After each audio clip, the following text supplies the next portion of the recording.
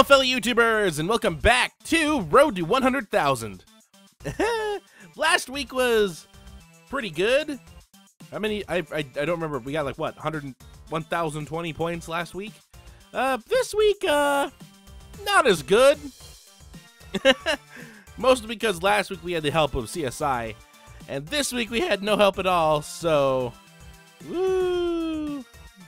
But let's get to it. Let's put up the points value right now.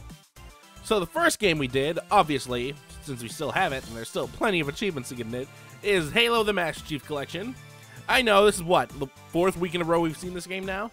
5th, 4th, 3rd? I mean, we've had 2 weeks where it was pretty much nothing but this. And this week is not... Well, this week is a little better, because only half of the achievements are from this. So we got 6 achievements in Halo the Master Chief Collection, worth 55 points. Yeah, and I can start seeing that most of the achievements in the Master Chief Collection that we have left are very tiny point values and very long achievements still to get, like playlists. I still have to play some multiplayer, but I'm still waiting until it's a little better. Although I did get some multiplayer achievements in this. Yeah, that brings our total up to 67,540. Not exactly the best week for Halo. Mostly because I haven't been playing a lot of Halo this week. I've been playing mostly Destiny, just because I want to try and get prepared for the expansion that comes out next week, despite the fact that I don't currently I don't own the expansion. And I haven't even done everything that's in the base game yet. I think right now I'm just trying to get other characters leveled up to around 29, because that's where my hunter is right now, and that's where he will stay until I get the ability to run the raid. But the next game that we played, and the final game that we played for this week, was The Walking Dead on the Xbox One. Season 1.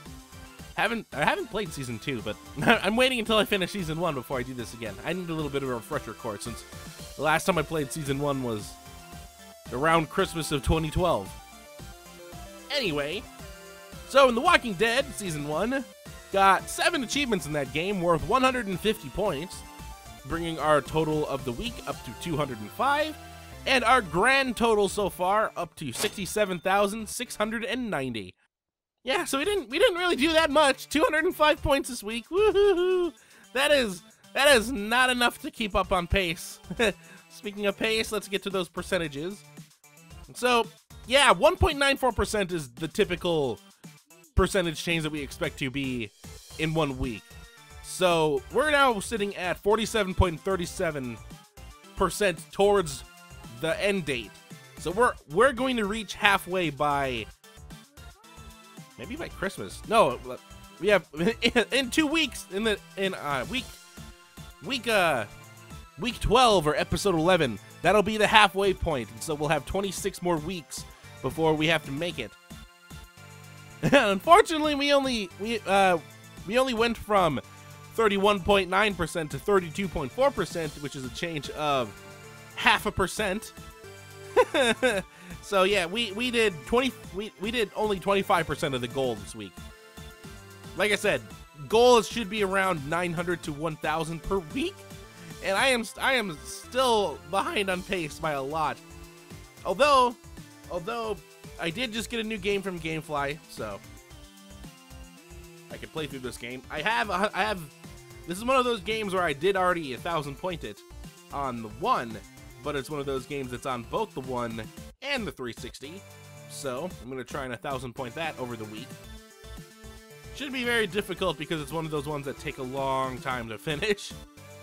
Not to mention, I still have The Walking Dead, and I haven't beaten that one, and that should be a very easy game to complete as well once I actually start playing through the story. And I didn't even touch the game that I talked about last week that I could easily 1,000 point, because I started it and then I realized that it was going to take forever to get any of the other achievements.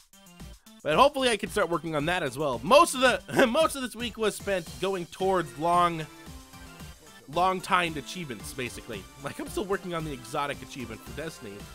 I technically could have gotten it this week, but I didn't want to waste an exotic shard, especially with the entire change happening next Tuesday with that stuff. And Halo, yeah, I actually got an achievement today for Halo, and it's technically what the video is in Halo 4. Basically trying to run through Assault in the Control Room as quick as possible, because the par time for that is around 15 minutes. I got 15 minutes and 5 seconds on the last time I ran it, so I stopped playing Halo after that because it made me angry. But I did get it. I got 13:37 as a time, so yay, I'm elite. Anyway, until next week, which will hopefully be better than this week, hopefully you enjoy.